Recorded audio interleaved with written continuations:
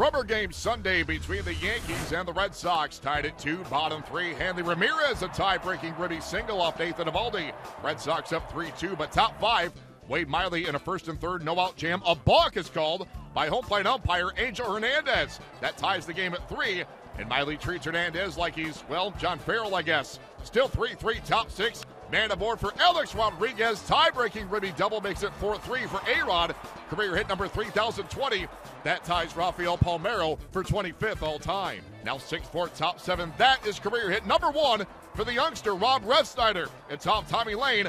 And Mr. Refsnyder only getting warmed up because in the top of the 9th inning with a man aboard, that's his first career home run off Alexi Ogando. That makes it 8-4 Yanks, and they hang on for the 8-6 rubber game win as they close the first half atop the AL East for the first time since 2012.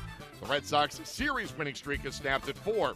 The Red Sox come out of the All-Star break by battling the Angels in Anaheim next Friday, while the Yankees will host the Mariners in the Bronx.